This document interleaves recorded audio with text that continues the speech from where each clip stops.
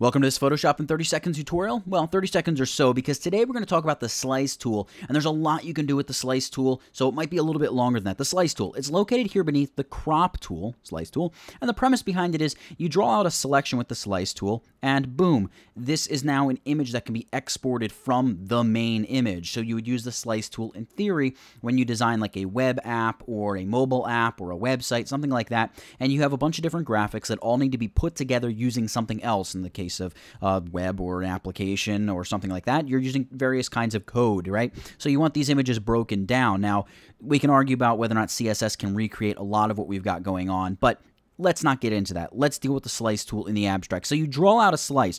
When you draw out a slice, you've created what's called a user slice. You also have all these slices that appear around it that are images that Adobe needs to create because every image needs to be square or rectangle or some form of that. So you have automatically generated slices, and you also have a third kind of slice, by the way, which is located here under the layer panel, or the layer menu, excuse me, a layer-based slice. Now that's important because let's say you have your logo up on its own layer, maybe some social media icons, something like that. Instead of having to like gently and carefully crafting a slice exactly around them, you can just select the layer and go layer, layer-based slice, boom, you got your layer-based slice. Now that we've done that, let's just select and work with our slice here. I can just click and drag the slice wherever I want, and it's going to sort of reposition it and readjust all the automatic slices around it. I can also right-click on the slice and choose to divide the slice, and I can divide the slice up. You can see this here, divide horizontally or vertically. So I don't need to do 10 by 10. Maybe let's do like 4 by 3, something like that.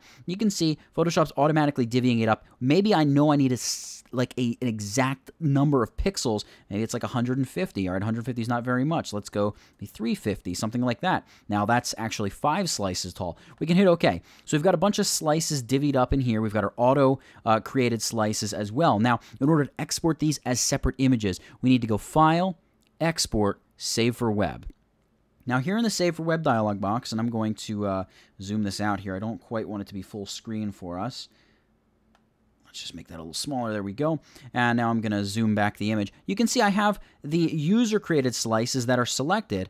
I can select here. I've got the slice selection tool here in this Save for Web dialog box. I can select any of these slices around those slices, or I can select those slices. Now here's the issue. Well, let's say I select this slice. How do I select them all? Well, I can hold down the Shift key and select multiple slices, but that's going to take a while. So let's just do this. Let's just drag out a selection over our slices, but now obviously we've selected all the slices around that. Hold down the Shift key and simply select those slices one by one to deselect them, therefore preserving only our slices in the middle, at which point we can just go ahead and save. And now here also, this is a little bit of magic in here, is we can choose to save all slices, all user slices, that means all non-automatically created slices, or just the selected slices. Remember, we just specifically selected just these slices here in the middle. So let's save this here to the desktop. I'm going to hit save.